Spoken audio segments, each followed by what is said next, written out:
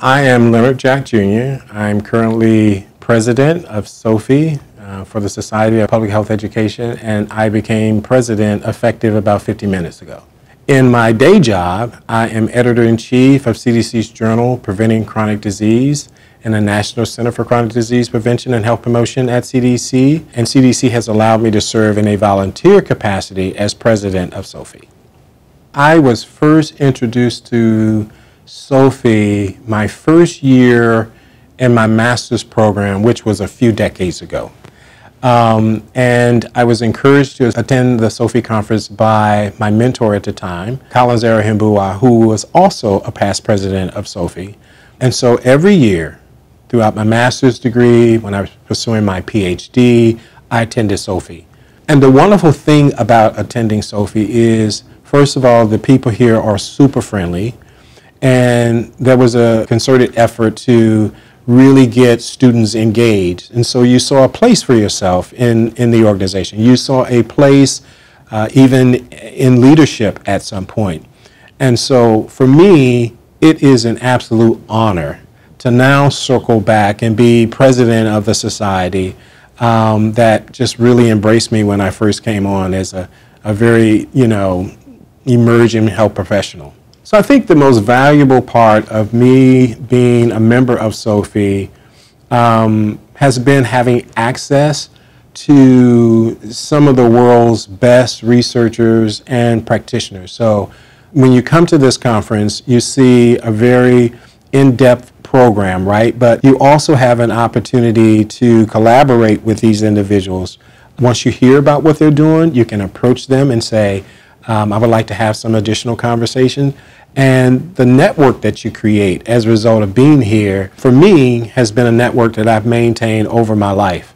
And I think also SOFI has been extremely open to allowing you to get not only to the table, but also to lead initiatives once you're at the table. Being a student, when you come on board early doing that, you can't help but develop confidence. You belong, and you can't help but, develop a sense that your voice will be heard. SOFI is one of the world's leading national organizations when it comes to trying to find ways of improving the health of communities.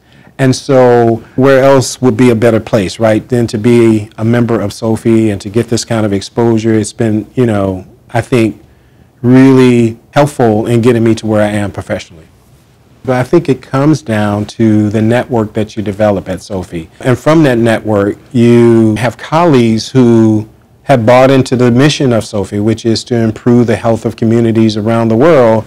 We share similar experiences that we've had.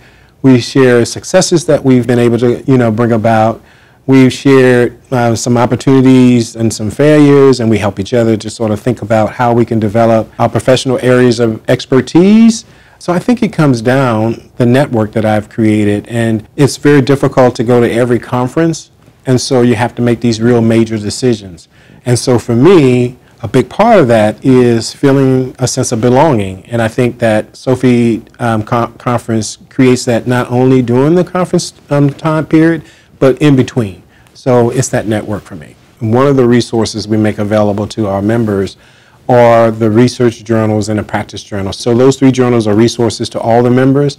Now, the beautiful, sweet thing about it is I once served as editor-in-chief of Health Promotion Practice. And so just all the journals providing the latest research and practice content to our members, I think is a plus. In addition to that, annually we have the Health Advocacy Summit, and we know that policy, right, plays a huge part in improving the conditions that help to either improve health or create conditions that certain communities experience poor health outcomes. SOFI is one of the few organizations that creates space once a year to actually train individuals on how to approach policymakers, because policies shape how people ultimately experience, live, and thrive. That conference is annually, so that kind of training happens all the time. And then there are continuing education opportunities throughout the entire year on various different topics, webinars, seminars. There are lots of educational resources, textbooks that SOFI puts out. So there are all these different resources to help position health educators to do their job more effectively. I got interested in Sophie as a student. And I think the landscape of the work we're doing in public health education, behavior science, is evolving. And so Sophie over the years has led the way in what the field feels like, looks like today, and what it looks like tomorrow. And so Sophie has that role, right? We're bringing all of this talent, some at the latter end of their career, some in the middle, but what I think is really exciting for Sophie is those that at the beginning of their professional careers, just introducing them to all the latest in the field in terms of best practices in health education, health promotion, and behavioral sciences, but then also asking them to be a part of helping to shape what that looks like moving forward. I think is important for shaping Sophie's future. When we look at just the environment, the political landscape across the country, people are experiencing everyday life in different ways. And I think Sophie creates this atmosphere where the goal is to make sure that everyone feels like they're included, right? That they have a place in being a part of a very complex discussion around why are certain populations experiencing a heavier burden in certain health conditions than others. So there are reasons for that.